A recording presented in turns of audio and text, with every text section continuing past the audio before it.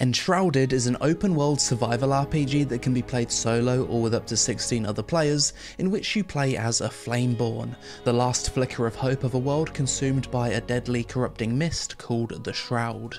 In this game you'll hunt down the souls of other Flameborn who will become NPC crafters to help you on your journey, you'll take down bosses, hunt down Shroud roots and chop them down for skill points, as well as craft epic bases using the game's voxel based building system, and of course hunt down and craft ever more powerful gear of varying rarities as you make your way through the game's diverse biomes.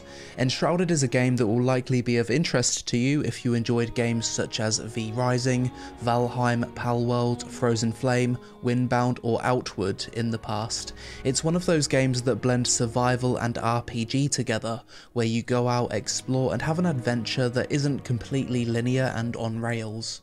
In this video you'll get my blind first impressions of the game, followed by my pros and cons list at the end. But first, today's sponsor, Broken Ranks. Have you ever wondered what the love child of classic Baldur's Gate and Heroes of Might and Magic 3 would look like if they were made today? Luckily, you don't have to wonder anymore, because Broken Ranks is just that. An MMORPG unlike any other, and you can experience it firsthand right now. This game isn't for everyone, but if you're up for something totally new and unique in this genre, then you should absolutely check it out. Become a Ternian refugee, forced to leave homeland by Utaurian hordes, and alter the fate of the fight for freedom. Discover the narrative richness of Broken Ranks, where uniting a scattered nation, finding one's place in a new world, and restoring lost strength are central themes. Experience a brutal reality filled with challenges and opportunities. Explore the unique combat system praised by turn-based and action game enthusiasts. Plan your movements simultaneously with only 10 seconds to execute. Choose from 7 classes, including my personal favourite, the Fire Mage, each with unique abilities, and experience tactical depth in solo play or appreciate class relationships in multiplayer. Join the adventure in Broken Ranks today. Download now via my link in the description below and immerse yourself in a world of emotional storytelling, strategic combat and thrilling exploration. Enshrouded. This is a game that's been on my radar for quite a while, so I'm excited to see if it's any good. Create our character, a few different presets to choose from. We'll start with this one, then we'll fine tune it. A decent selection of hairstyles. We have beard options, I appreciate that. Oh, the only face customization you have is by choosing the preset. That's a bit weird. I suppose we'll go with this one then. Character creation overall is quite basic. It'd be nice to have a few more options, but it's good enough, I suppose. Let's jump into it. 3 options. You can have your own private local game, you can host a game, or you can join someone else's game. Let's just make our own game. I don't really know what to expect from this game, but I hope it's similar to Valheim. And there it is. So my character is a Flameborn. He's being born out of this oven, I guess. So females are not necessary in the world of Enshrouded. You can just produce people from ovens. WASD to move, you can jump. Can you dodge? You can. Controllers also dodge. Can you crouch? You can. Controls feel pretty smooth and responsive so far. The graphics are looking good. The lighting's good. Movement animations are smooth. Let's go. In the top left I've got some kind of status symbol which says sheltered, warmth or comfortable. Interesting. Cinder Vault. What's this? You've slumbered for too long, Flameborn. The realm of Embervale has fallen, consumed by the Shroud. Now the enduring flame calls for you. So I guess it's my job to light up the world from the Shroud by building bases, maybe defeating enemies. That's my assumption. We leave our crypt or temple, whatever you want to call it. A bit scuffed. Right off the bat, clipping through the staircase. Why is this hotbar blurred out? Looks a bit odd as well. Well, as this is a survival game, I suppose the first thing to do is to punch a tree. Nothing is happening. Perhaps this isn't your typical survival game. What is this? Is this a torch? So we can use this to attack. I love games that start this way. Tiny bit of story just to add a little bit of context to the world. And then off you go explore, do what you want. I'm enshrouded apparently. There's a foe over here. Should we give him a whack with a torch? Sit. Search his loot. So whilst enshrouded, what does that mean? Oh, you can only go through the mist for a certain period of time. I see. And now I've left the mist. The timer's gone away. The game looks really beautiful. Really nice aesthetic to it. And from what I can tell, it seems like there's a lot of POIs in the world to explore. It's not a vast, empty landscape. Hopefully there's going to be loads of dungeons and stuff for me to explore in this game. Oh, we're level 2 for some reason. Why are we level 2? Loot some sticks, smash some tables, Norse-themed music kicks in. I'm just running around exploring. Hey! Fucking hell! Dude, I didn't see the rats. That fucking scared the shit out of me. I think it was the sound of the rats that scared me. It's just fucking coming out of nowhere and just shrieking in my face. Holy... Man, there's so much to explore, it seems. Like, all of these POIs. The game's just started, and I'm instantly getting distracted by exploration. That's a good sign. And another enshrouded area here. If we press M, that brings up the map. How big is the map? It seems substantial. When I travel on paths, I get a little buff in my top left, which says on the road. I wonder how that affects things. What's this? That's a rat creature. Oh, he's too fast. Okay. You live for today. Location reached. So the first thing we're going to do is craft a base, I guess. Crafting V. Flame altar. Right about here should do the job. So we're going to commune with the flame. So I can level up this flame altar and it expands my base's building area. For that I need a shroud core though. You can also strengthen the flame, which gives other benefits, like time spent in the shroud, by offering a bunch of resources. That's cool. Yeah, let's craft an axe, and then we should craft a pickaxe. Chop the tree.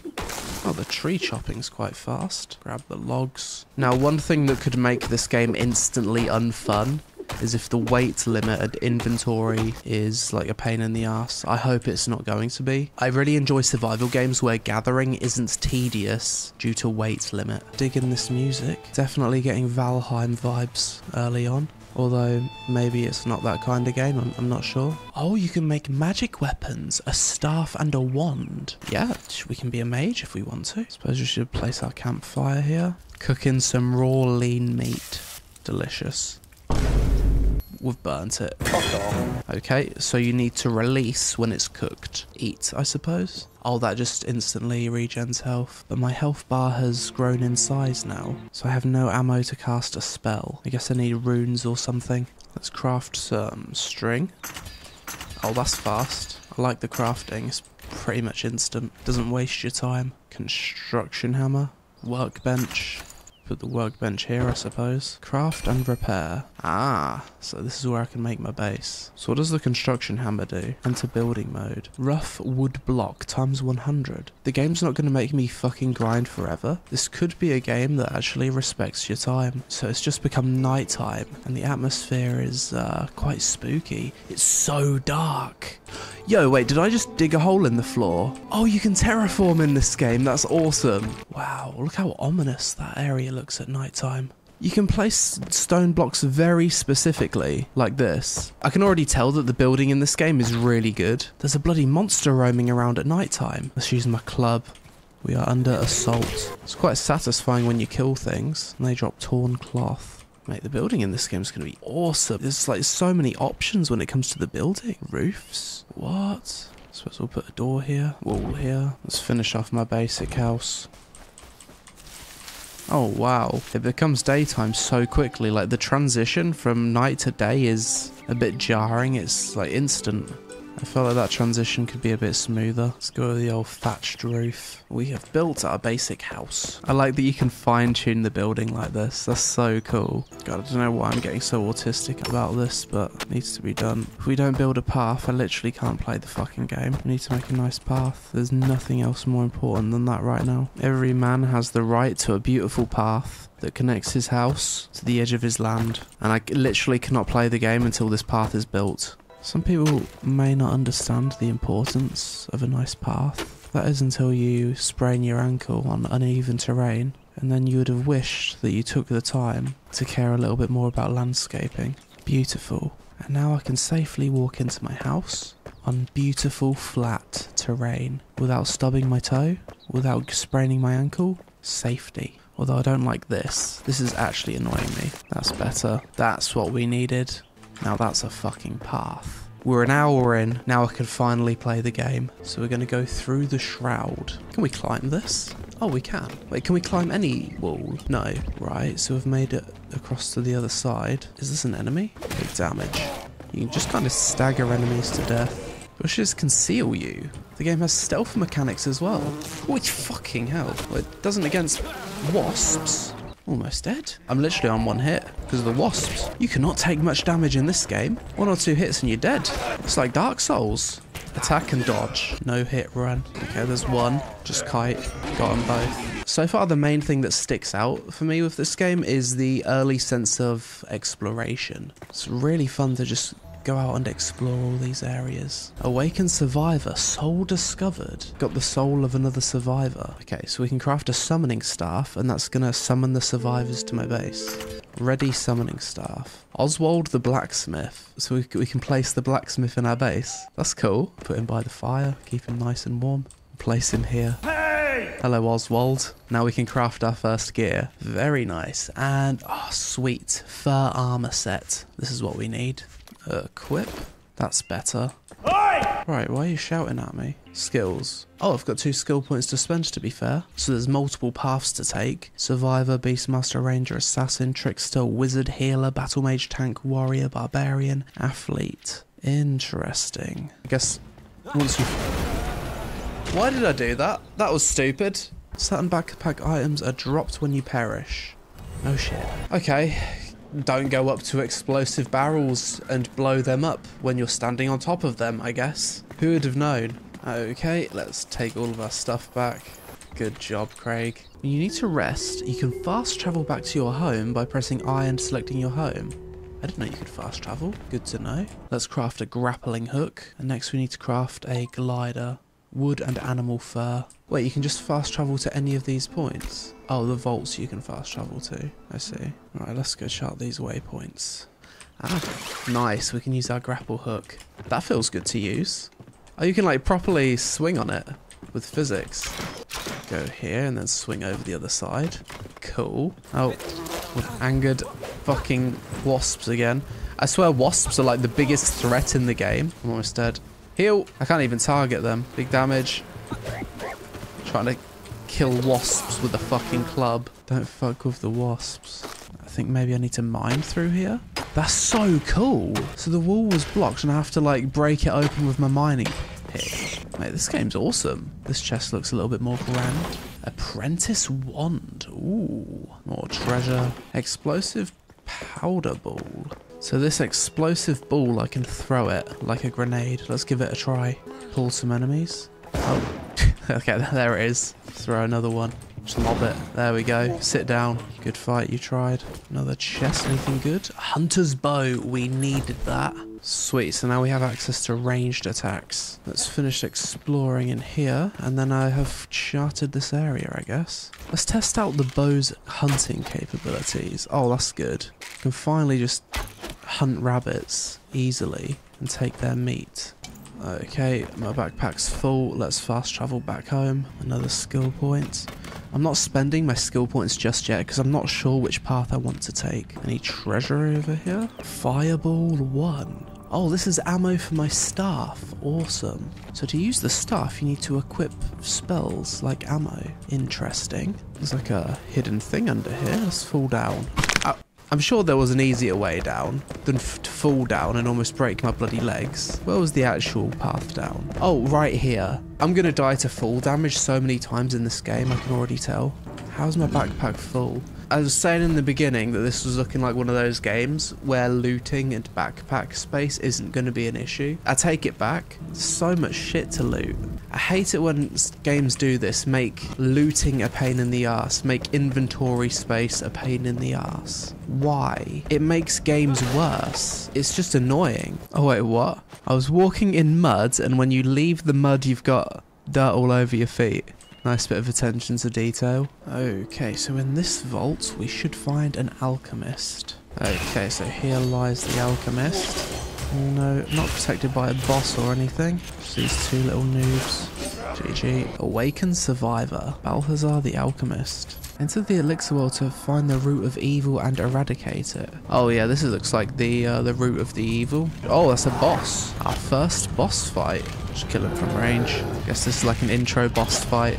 We ain't gonna die to the tutorial boss. Good fight. Shroud core, fell brute head, runes, and a misfortune mace. That's really strong. The Shroud root is the source of the misery. Destroy it with a felling axe. There's a normal axe.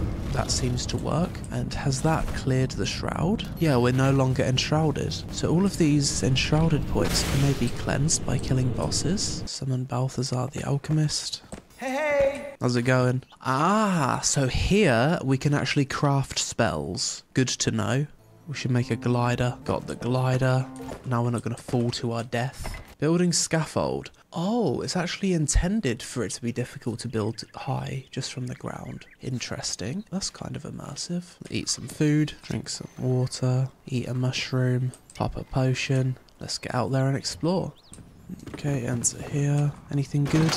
Ooh, a legendary melee weapon. Right, should we spend some of these skill points? Honestly, looking at this skill tree, it's incredibly confusing. Like, I don't understand why, like, some of these first talents give you an ability where others don't. It's completely all over the place. It's just a really ugly skill tree to look at. The UI could use some work, honestly. Because I definitely want some melee abilities.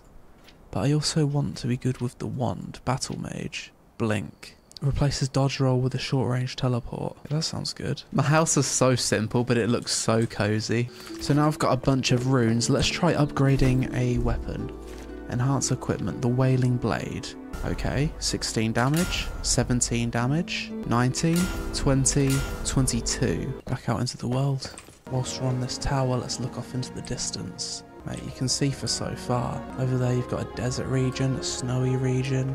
Let's just do a real long glide. The glide is super cool. Let's glide straight to the next flame shrine. Speed and efficiency. Oh, what's this? A new creature? Is that a bear? Oh, it's like a furry humanoid. Cool. Finally, something new to fight.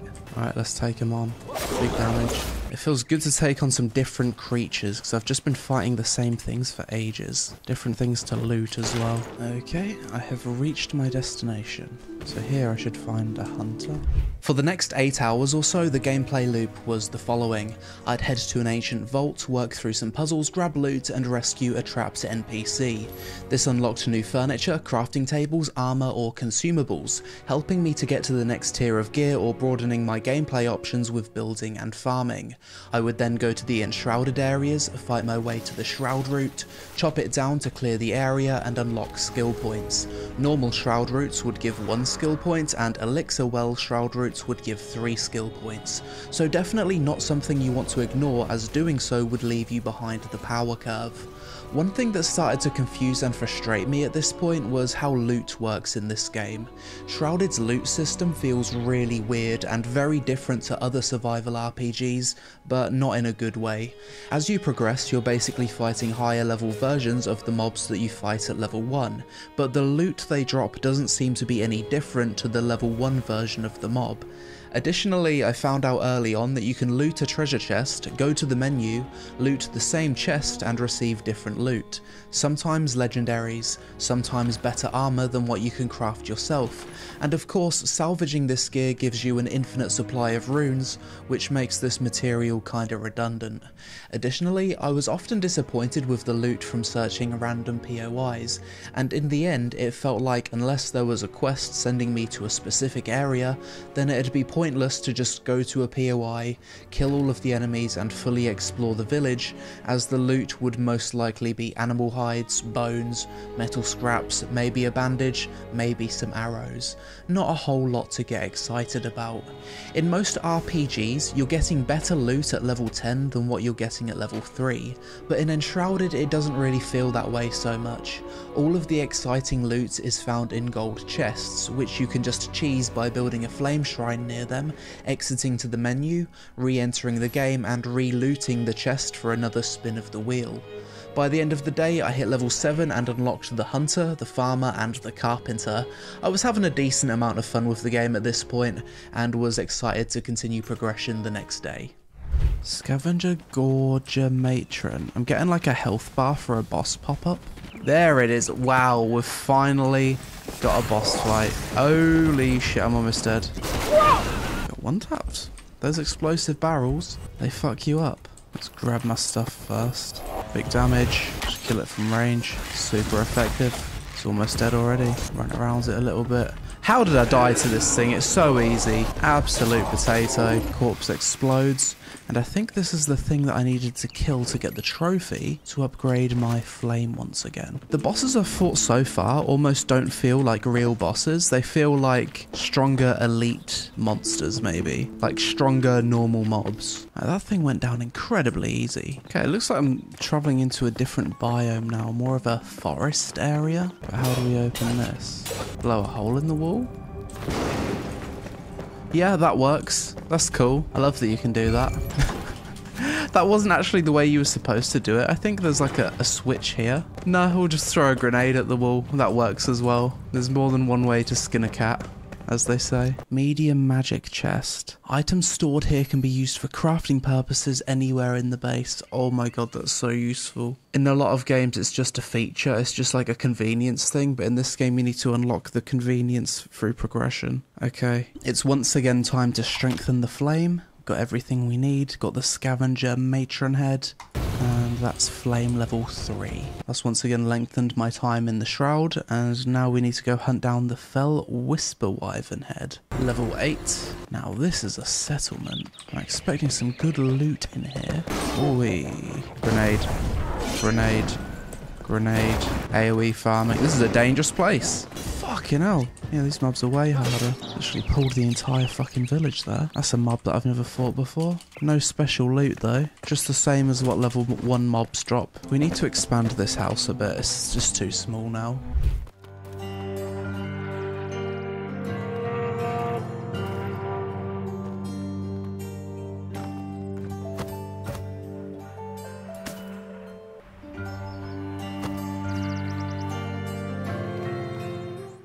The house has been expanded. I love the building in this game, it's so good. Built this around the edge of the house as well. Little half foundation. That's much better. Very cozy. Finally crafted myself a decent bed. Let's place it down. The bed of a king. How's things going here? So now I've got lots of corn seedling. So how do we do this? We just plant it here? Oh. It's as simple as that. That's how you plant crops. Oh, I like that. The house is looking good. It's looking very picturesque. Almost like a cottage. I bet you can make absolutely gorgeous houses in this game if you put in the time. The game certainly gives you the tools to do so. I've actually got a lot of quests down here that I've kind of skipped out on. So let's finish up down here before we get too far ahead of ourselves. Ooh, a boss? Yo, hang on, I wasn't expecting a boss. Let me mentally prepare by killing the ad. Okay, let's take on this next boss. Ooh, yay, yay. He came in hot. Oh, he's got a lot of health. It's the first real boss fight, I guess. The only thing I'm worried about is, do I have enough weapon durability to throw a bomb at him? It's one of the easiest bosses of my life, I have to say. Finish him. And he's dead. We've defeated another boss. Level 10. Moving deeper into the forest. Feels like I've certainly moved into the next phase of progression. Okay, let's unlock Merciless Attack and also Power Parry. I feel like for some of these mobs I need to be parrying them, and I've heard that the parrying in this game is really good. I haven't made use of that whatsoever yet. Yeah, it's really good. It just blocks 100% of the damage. Oh, Merciless Attack. Go. Oh, we got the execute. It's the first time I've done that. Pretty cool. How deep can I dig? Can I just go right through a mountain if I want to? Doesn't seem to be anything stopping me. The mining in this game is so cool. That's so cool. I've mined such a big hole in this mountain. I love games that have mining like this. Okay, I finally got my 50 bricks, and now I can build a smelter. And now we can finally craft ourselves the adventurer set. We can also make a copper axe now, so I've basically like fully gone into the next tier. Also unlocked some new weapons. Chest, legs, gloves, boots, and head. How do we look? Like an adventurer. But my best sword is still the sword that I got at the very start of the game. As I've got more and more into the game, the sense of progression has really started to improve, and I'm actually having a lot of fun. So now we are tasked with reaching the capital, apparently. Quite a trek. Glider. There it is, level 12. More skill points. And now that I'm level 12, I can get a really good skill, Swift Blades. Just makes me attack way faster. Let's see how much faster. Oh yeah, substantially. I hope the devs add great swords to this game, because I haven't seen any like big two-handed great swords that you can wield. There doesn't seem to be any talents for it either. Gormud's buried treasure. So apparently there's treasure buried here? Really? Oh, I love these buried treasure quests. They're actually super cool. Melee weapon, 32 damage. That has to be an upgrade. So I feel like now would be a pretty good time to wrap up this video, because I'm absolutely addicted to the game and this is only meant to be a first impressions. We made some pretty good progress and covered a massive chunk of the map, although as you can see, there's still so much. I don't know if all of this area is accessible as the game is only in early access, but yeah, let's wrap up the video here with the pros and cons. Pros. Visually, I love the aesthetic of Enshrouded, and I especially like the game's use of lighting and mist to create a cozy and mysterious atmosphere. Right out of the gate, the game gives you an exciting feeling of freedom and exploration. It's not one of those games where you need to sit through an hour of cutscenes and hand-holding before you can actually play the game. The voxel-based building system is S tier, probably the best building I've ever seen in a survival game, and I can't wait to spend time actually making a nice base off camera. It feels like a lot of the gatherables remain relevant throughout long phases of the game, so it's often good to just gather everything. The game's talent tree seems pretty solid so far. The game allows you to play a hybrid playstyle fairly easily, mixing melee with bow, wand and staff. The sense of progression, whilst confusing at first, did improve massively and become very addicting around the 8-hour mark of playtime. I love how mining works in this game and how you can mine huge holes inside of terrain. The combat feels responsive and fast-paced by survival game standards. I'd say the combat in Enshrouded actually feels better than Valheim. I think the Shroud mechanic is fairly cool, and I like how it's tied to progression via the Flame Altar upgrades.